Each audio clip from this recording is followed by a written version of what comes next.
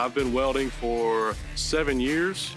I started my career out here at MDCC, 1-year certificate, just like we teach out here. Went into the inspection side of it, liked it, got the job offer to come to Moorhead and be a teacher, and here I am.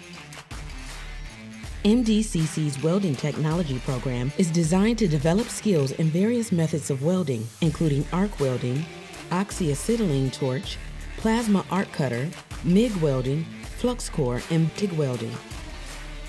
First semester is going to be safety, cutting processes, and what we call stick welding, which is SMAW, submerged arc welding. They'll do that for an entire semester. Take the Christmas break, they'll come back and learn how to flux core weld, MIG weld, which is GMAW, gas metal arc welding, and then gas tungsten arc welding, TIG welding at the end of the year.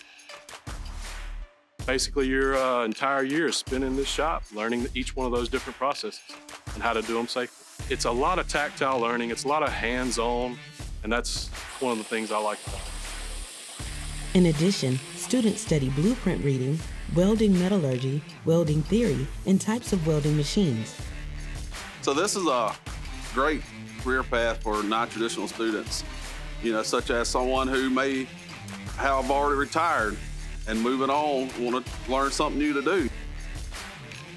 We also offer a night class for those non-traditional students who may have to work during the day and want to change careers eventually. Upon completing 2 semesters, graduates will receive a career certificate. What I enjoy about teaching is taking a student who has never been around welding before, and by the time we're through with them, they're able to go out and get a job and make a living, provide for themselves and their families. Job prospects look good. If you want to get out there and work, the jobs are there. Your range in which you can go basically depends on your work ethic. My class size started as 12 people, 2 of which are already at work. They've been working for 2 weeks now. They don't even come to class. They come and take their exam at the end of the year, and they've been getting a paycheck. You can make all the money that you're willing to go out and make.